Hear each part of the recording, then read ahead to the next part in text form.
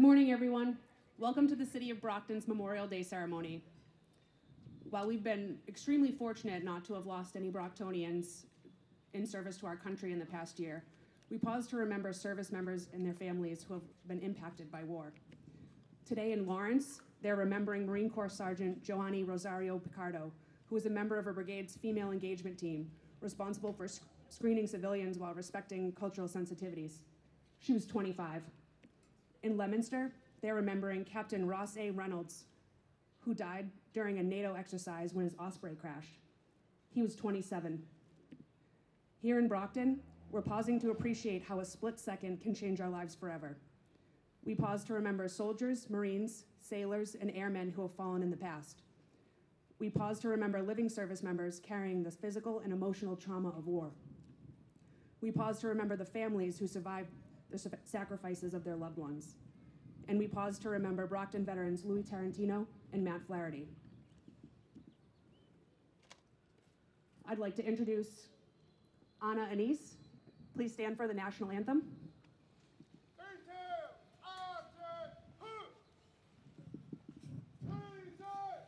Oh, say, can you see by the dawn's early light what so proudly we hailed at the twilight's last gleaming, whose broad stripes and bright stars through the perilous fight o'er the ramparts we watched were so gallantly streaming, and the rocket's red glare, the bombs bursting in air, gave proof through the night that our flag was still there. Oh, say, does that star-spangled banner yet wave o'er the land of the free and the home of the brave?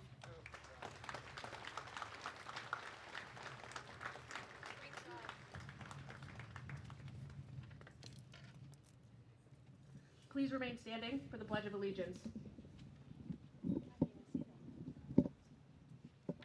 I pledge allegiance to the flag of the United States of America and to the republic for which it stands, one nation, under God, indivisible, with liberty and justice for all.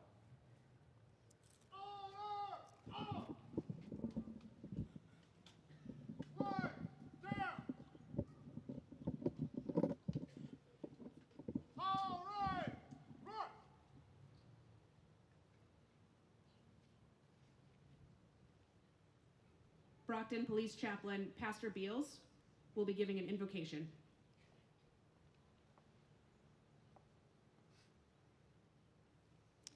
Let's look to the Lord in prayer. Our gracious God in heaven, we are thankful once again for the opportunity that we have to live our lives in freedom. We thank you, God, for those that have given of themselves. We thank you, Father, for the families that have lost loved ones and yet remain faithful to the cause of freedom. We praise you, God, for the sacrifice that so many have made over so many different years. And we think, Father, of all of those that have gone before us in that respect, providing the way for us to be able to enjoy what we have in our country today. And we ask that we would never forget the sacrifice that they have made. And we pray, Father, that we would always remember to care for one another, to hold on to the freedoms that we have, to thank you for providing for us what we do enjoy. And I ask that you would also direct our thoughts, Lord, to the great sacrifice that you have made for us in providing eternal salvation through your Son and our Lord. Father, I ask that you would be honored by our remembrance this day of those that have gone before us. We pray, Father, that we would be testimonies of those that mean business for you and of those that mean business for freedom. Help us to uphold the privileges that we have this day. We ask your blessing on our great country and on our great city, and we ask it all in the name of our Lord Jesus Christ. Amen.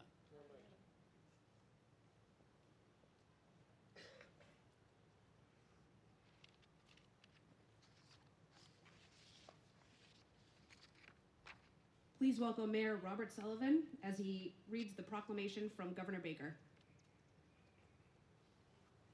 Good morning, ladies and gentlemen. I want to welcome you to City Hall. Today, we honor heroes that had valor and sacrifice. We would not be able to assemble today outside City Hall without really the sacrifices of the men and women that have proudly served through wars and conflicts here in the United States of America. I do want to especially thank Kelly Young, who is our new Veteran Services Director. Let's give her a round of applause, please.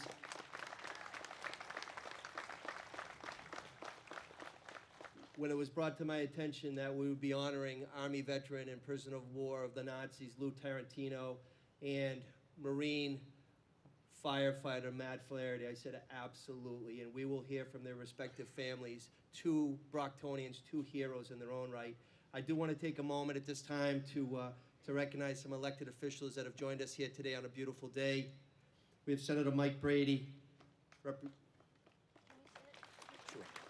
Representative Jerry Cassidy is here, Representative Michelle Dubois is here. From the school committee, we have Joy Zazak here, Judy Sullivan is here, Tim Sullivan is here. From the City Council, we have City Council President Jack Lally is here. Councilor at Large Wynn Farwell is here. Councilor at Large David Texera. Councilor at Large Moises Rodriguez. Councilor at Large Rita Mendez. City Councilor Shirley Azak.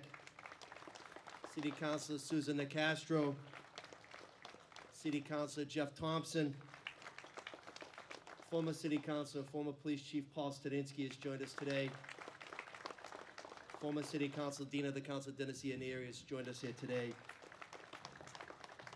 Brockton Fire Chief Brian Nardelli.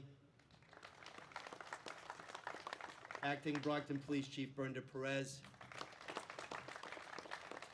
We have to thank all the boys and girls students, the proud Brockton Boxers here from Brockton High School. Thank you. Thank you. I want to thank the VFW Post and Commander of 1046. We started this morning over at Melrose Cemetery. We went to Legion Parkway. We went to Korean and Vietnam Memorial in Brockton, and then we concluded at Potosi Club. But thank you, Commander, and all of the veterans of foreign war members. At this time, as Kelly had indicated, Governor Charlie Baker and Lieutenant Governor Karen Polito provided a proclamation. Unfortunately, because there's 351 municipalities in the Commonwealth, they were not able to join us in person, but they are here proudly in spirit, and they asked me to read the proclamation, and I will do so. Commonwealth of Massachusetts, a proclamation. Whereas while the nation was still recovering from the horrors of the Civil War, people in cities and towns across the country gathered to honor those Union and Confederate soldiers who had given their lives celebrating the first Decoration Day. And whereas after World War I, the nation came together again to honor those who had fallen in the service of their country, renamed Memorial Day, the last Monday in May, is when people remember and honor the memory of all of the men and women who fought and died in all American wars and conflicts. Whereas throughout our country's history, thousands of Massachusetts citizens have fought in wars and conflicts to defend our safety and our way of life. And whereas their legacy of patriotism and dedication to country is an inspiration to all Americans. And whereas it is appropriate that all Massachusetts citizens remember the bravery of those who gave their lives so that their sacrifices serve as a reminder of the cost of freedom. Now, therefore, I, Charles D. Baker, as Governor of the Commonwealth of Massachusetts, do here proclaim May 30th, 2022 to be Memorial Day, and the Governor proudly urges all citizens of the Commonwealth to take cognizance of this event and participate fittingly in all observance, given at the Executive Chamber in Boston at the State House, the first day of May in the year 2022, in the independence of the United States of America, the 245th, by His Excellency Charles D. Baker, Governor of the Commonwealth, Karen E. Polito, Lieutenant Governor of the Commonwealth, and William Francis Galvin, Secretary of the Commonwealth. God save the Commonwealth of Massachusetts. I proudly give this to Kelly to be displayed at the War Memorial. And before I conclude, I do want to thank all the men and women that serve every day here in the city of Brockton. A lot of our firefighters and police officers and city employees and school employees have proudly served our nation. And I just want to take a moment to thank all those that are serving actively. And of course, today is a day to remember those that paid the ultimate sacrifice. God bless the city of Brockton, God bless the Commonwealth, and God bless each and every one of you. Thank you.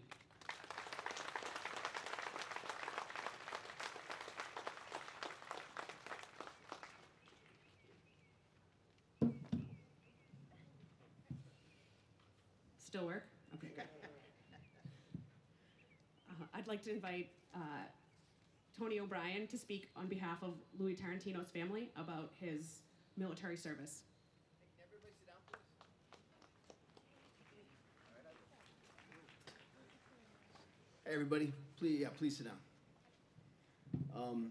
It's an honor to be. I tell you, not only is it an honor to be here as always, but I must tell you, we all know where we are, and when I first walked up here, I was talking to somebody in my group and just said, "This is Brockton. Look at this. It's tremendous. There's a lot to be proud of. A lot to be proud of. And yes, as the mayor pointed out, especially you kids, you're really making the day today. And I can't tell you on behalf of our veterans how much we really appreciate it. And I know a whole lot of you are familiar with service, and that's appreciated. The program says, remember and honor. I'm gonna put on my binoculars, Madam DSO. There we go, looking good. Not really. Thanks to our vets, especially. I'd like to include our uniformed brothers and sisters in the police department and the fire department for all they do, as well as the first responders who have been so much a fabric with this whole COVID problem that's happened recently. There's been a lot of ceremonies and stuff today they referred to earlier. We greatly appreciate all the work that was done there. And the city officials, again, especially the VSO's office, great job. Thank you for all of your work here. Memorial Day is difficult, but it's a duty. For many vets and their families and supporters, every day is Memorial Day. Since the Revolutionary War, 3 million Americans have been killed in action. Rest in peace, heroes. The World War II battle cry of never forget is carried on. We appreciate, thank you for your service. We appreciate, especially our Gold Star families who have lost loved ones while serving. Thank you for your sacrifice. There's no words. And our supporters, for all of us in uniform, both here and overseas, and those folks on duty right now in harm's way. Not just over there, but here in the city. I'm gonna bet you that some of these folks that are in these great looking uniforms are going to a shift right after this. Jeepers. You who support us, we thank you for your support. You are patriots. You can do that. Not for me, for the patriots. Combat veterans, POWs, firefighters, police, those who go in harm's way. This duty is life-threatening. It's life and death. Some folks have nightmares. Some folks have survivor guilt. Louis did. By the way, I'm remiss. Louis' family's here. We greatly appreciate you being here, guys. Thank you so much. And thank you. Turned into a blubbered mess. Thank you for giving me the honor to do this. I'll just take a couple more minutes. But there's anxiety, there's depression. You lost partners. No one likes to talk about it, but it's important that we all know that. Part of the message is compassion. POW Louis was captured at the Battle of the Bulge, and he was like a second father to me. And my first father's pretty good, so if you're on that list, lucky me. His stories were awesome. As a combat vet, he saved lives. As a POW, he lost 70 pounds from 160 to 90 in 4 months. And in doing so, saved lives. Trust me, I don't want to go on too long. I could go on a long time, believe me. I'm not gonna. If you want to meet at the coffee shop, let's do it after. For stories, right?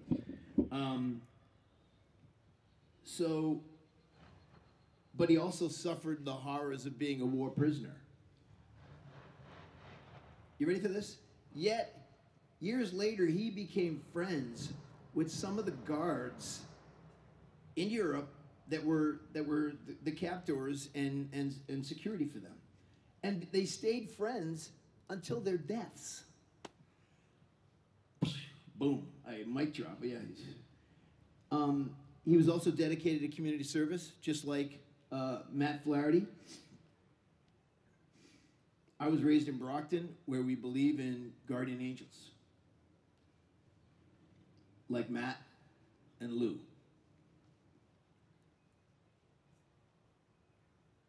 Matt and Lou were servant leaders who made a difference. There's a famous quote out there, it's twisted around and everything, it goes something like this. Many people through their lives wonder if they made a difference. But people who serve others, they don't have that concern. And that's Matt and Lou. By the way, Mr. Mayor, I love that. Marine firefighter. Wow. That's cool. Lou had a great attitude. And no, yeah, whatever. No. A lot of people don't have a good attitude. It's important. It's a choice. And it's also part of the message. Lou would greet me. I'd see him a couple times a week. He would greet me, you ready? He would greet me and say, "Hi, handsome." Guy's 40 years older than me. He'd say, "Hi, handsome." By the way, in his 90s, he's had very good vision. Okay? I got too many freckles for anybody to call handsome, and I told Lou that. You know what he did? He leaned in and said, "I love you, kid." Come on. What else is the message? You got people that love you. You love them. Please, please, please, tell them. Tell them. For me, Lou stood for lift others up. Lift others up. That's my strongest message with regards to Lou. And by the way, for his entire 99-year life, 99 years, if you're wondering why and how he got to 99, I mean, this is how. This is how. And by the way, he was healthy. He was healthy, strong, super guy. Okay, in closing, I want to add one quick thing, and I do it on a knee of respect, especially to our brothers and sisters here in uniform on both sides of the thing up here.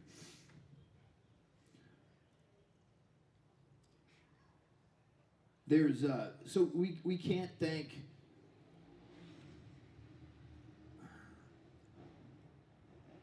I can't think of two American servant leaders who loved people, family, service, and the need for some to go in harm's way more than Matt and Lou.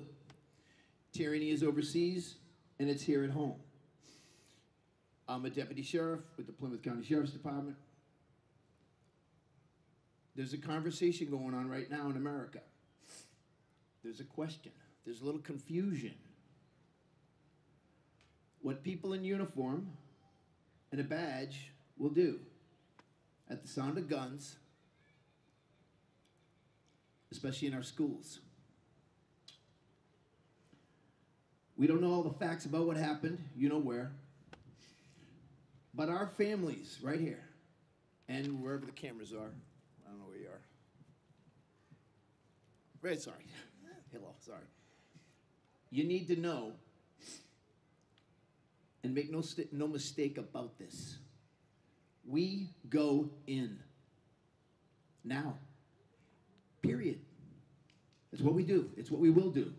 It's okay, you can do that. Do it for these folks. Do it for these folks. Matt did, Lou did, every uniform here, I know it, would and will. And our guardian angels, Matt and Lou, will have their strong hands and huge hearts on our backs when we go in. Our heroes left an awesome legacy for us to carry on and lift up others. Let's admire that. Let's aspire to that every day. As George Cataldo would sing at this ceremony. We're proud to be Americans, where at least we know we're free. And we gladly stand up next to you and defend her still today. 'Cause there ain't no love, there ain't no, I love this land. God bless the USA. God bless you and your families. Semper Fi.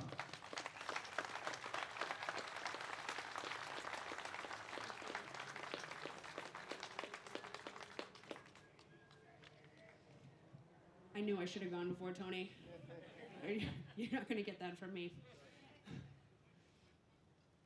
I had the pleasure of speaking with Matthew Flaherty's sister, and she told me that every Memorial Day weekend since they were 5 years old, their family spent the weekend at Ellis Haven Campground in Carver. And if you know anything about camp people or lake people, it's kind of like a cliquey group, right? They go down every year, same campsite, same family, friend gathering, and they're vacation neighbors. But it extends way past that, right? And Matt seems to be central to many groups that stand together and support each other. He was always someone you could count on to be there, not just be there, but be there with a joke and a laugh and a great attitude. He was a son, a brother, an uncle, a cousin. He had many loved ones. He was probably some of those family names for people who weren't blood, but they became his family because that's just how he was. In the Brockton Fire Department, he was a brother to hundreds. He served on the Honor Guard and as a member of the International Association of Firefighters, Local 144. In the United States Marine Corps, Matt was a decorated two-time veteran of Operation Iraqi Freedom, having served in both Iraq and Afghanistan. He was also the world to Sergeant Chica, the K-9 he handled while in the Marine Corps, and who he adopted after her service. Matt's sister told me that Sergeant Chica exponentially accelerated her brother's healing when they were united after redeployment. They had an unbreakable bond and did everything together, from watching movies in bed to swimming at the beach. She said that caring for Sergeant Chica brought Matt out of his own funk, that he became strong to take care of her, and that's how he was to the people in his life as well. He was strong when you needed him to be. People gravitated to Matt, and in every circle he was a part of, he brought them together. The best way to memorialize Matt is to continue his legacy. Be a beacon of positivity, be a beacon of strength, be kind to each other. That's what Matt would have done.